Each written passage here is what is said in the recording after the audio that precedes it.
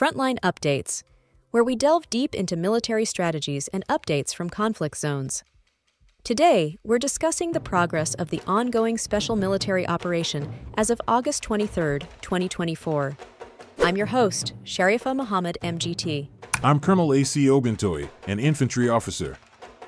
Significant losses for Ukrainian forces. The report highlights extensive losses for the Ukrainian armed forces across multiple regions, detailing the destruction of tanks, armored vehicles, artillery units, and personnel losses, suggesting a concerted effort to weaken Ukraine's military strength.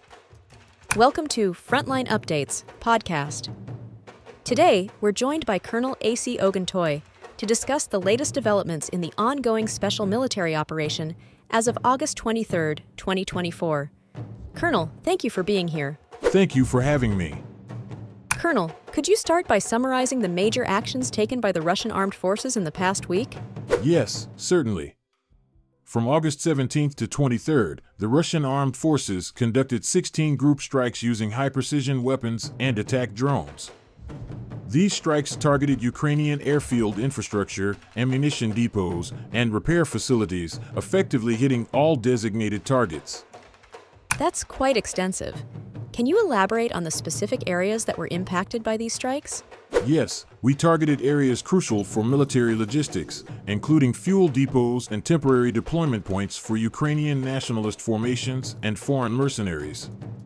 Additionally, hangars storing NASAMS anti-aircraft missile systems were hit, which significantly affects their air defense capabilities. Moving to ground operations, could you discuss the activities of the North Group of forces during this period? The North Group continued their operations in the Kursk region, focusing on Ukrainian formations. They employed a combination of aviation, UAVs, and artillery to destroy enemy concentrations. This has thwarted attempts by enemy reserves to reinforce their positions, resulting in significant Ukrainian losses, including personnel and armored vehicles. How about the activities in other strategic directions, like the Volchansk and Liptsov areas?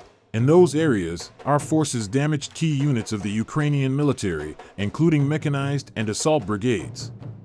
Notably, we destroyed advanced Western equipment like IRIS-T and NASAMS systems. The cumulative effect over the week was substantial, with a heavy toll on Ukrainian forces. With these ongoing operations, what can you tell us about the territorial gains made by the Russian forces? Our southern and center groups have made notable advancements. In particular, the center group liberated several settlements in the Donetsk People's Republic and repelled numerous Ukrainian counterattacks, demonstrating effective control and pressure in critical areas. Colonel, could you share insights on the losses sustained by the Ukrainian armed forces as a result of these operations? Across all directions, the Ukrainian forces have sustained severe losses. For example, just in the operations by our West Group of forces, Ukraine lost up to 3,400 troops and significant numbers of armored vehicles and artillery. Overall, we're seeing a consistent degradation of their operational capabilities. Finally, Colonel, what is the strategic outlook for the coming weeks? How do you see the operation evolving?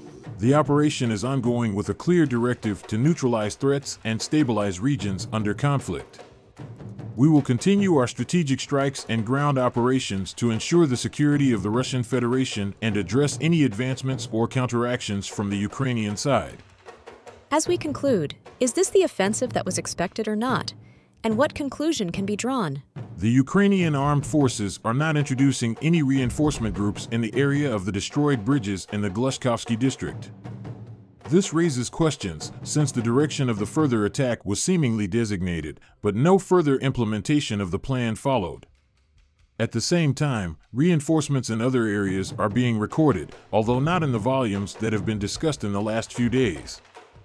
Most likely, the initial plan for the strike on the Kursk region assumed an offensive with large forces 10 to 12 brigades, which is about 3 times less than the units used for the counteroffensive in 2023, but after the first 3 days and a fleeting success, operational and tactical mistakes were made, which the Russian army managed to take advantage of.